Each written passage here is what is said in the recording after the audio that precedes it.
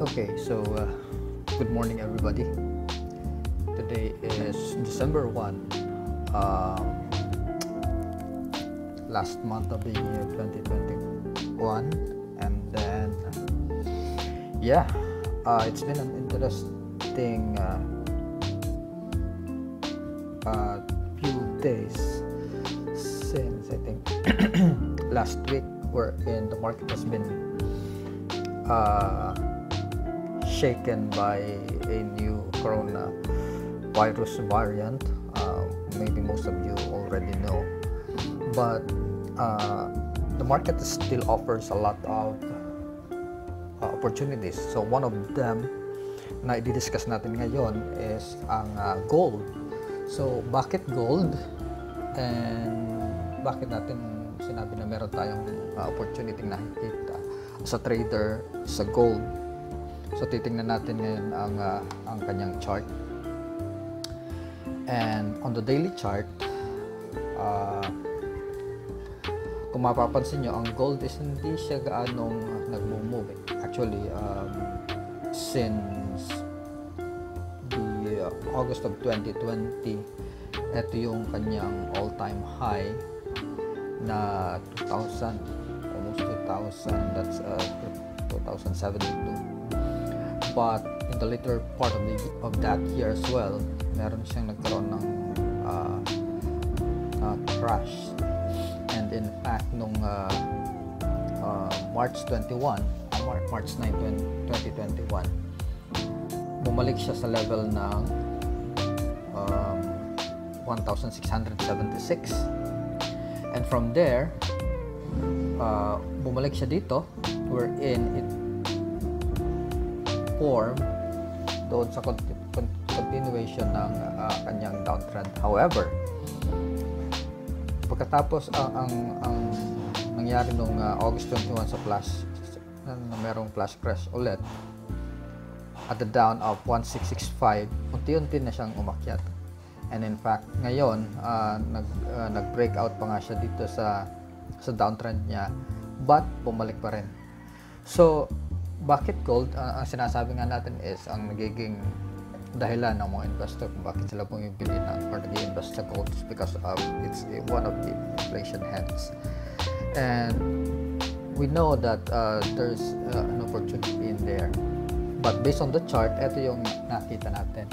So kung titingnan nga natin on beginning ng August, gumawa na siya ng uptrend.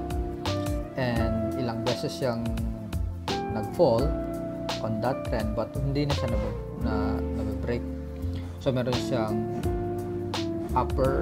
higher lows, and then ngayon when we checked it, andito siya dito sa pinaka trend line natin. So as a trader, ang unang tinitingnan natin is nasaan ba yung risk na kung saan magiging mali yung ating trade idea. So for me, kapag na-break etong line na to, etong low na ito, meaning my trade idea is invalidated. So meaning I need to get out of that position. Or kung medyo mas conservative pa ako, pwede kong gamitin etong low na ito dito sa 1722 na level. But of course, hindi ka mismo maglalagay dyan, kasi pwedeng ang mangyari is ma-close or ma-hit yung stop loss mo, and then babalik din siya ulit. So kung ito yung gusto mong gawing opportunity or stop loss area, dapat ang level mo is a little bit lower on that. So pwedeng naandyan, or pwede kang gumamit ng ATR gaya ng ginawa natin on previous video, na ginagamit natin ng ATR as a measurement or as a guide para gumawa tayo ng stop loss. Okay, so yun yung ating mga areas or risk, kumbaga, kung kailan magiging invalidate yung trade idea natin dito sa gold. So bababa tayo ng konti sa 1 hour. And then let's see on that level. So kumbaga, etong trade idea na to is a swing trade. So meaning ito yung swing na kinukuha natin na trade. So kumbaga, let's look for an opportunity in here. And sabi ko nga kanina, kapag na-hit niya itong stop loss na to, meaning invalidated na ang trade.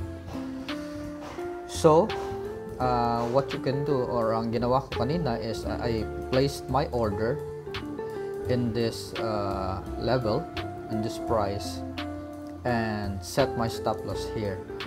So, kumbaga, ang iwa-watch ko ng mga levels is etong resistance na yan, which is 1815, and then once na ma-broke yung resistance is could possibly hit the November level of 1877. Okay, so ito yung pinaka swing trade idea na kinuha natin as a reference para sa trade na ito.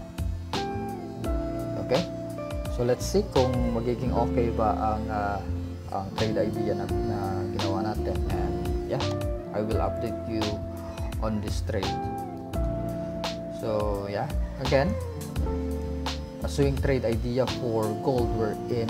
We entered in this, and our target is the November of the 2020,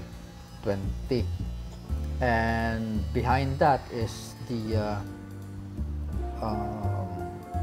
fundamental aspect of gold as a inflation hedge, because ang alam natin is the US market have increased or hit a 6% inflation. So kumbaga, pupunta yung mga investors sa gold, and we'd like to ride that opportunity. So kung mali tayo sa 1756, and then so be it, because this is part of a trading. So hindi siya perfect, certain. This is all game of probability. So yun, mga ka-RAFX. So hopefully namin natutuyan kayo sa trade na ito, and I'll see you soon in my next video.